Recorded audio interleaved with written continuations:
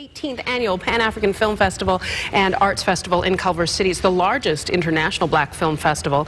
Joining us this morning is the 2010 celebrity host, actress CCH Pounder.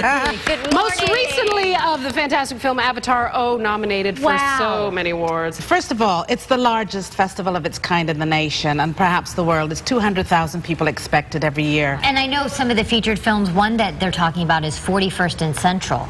Yes. What's that about?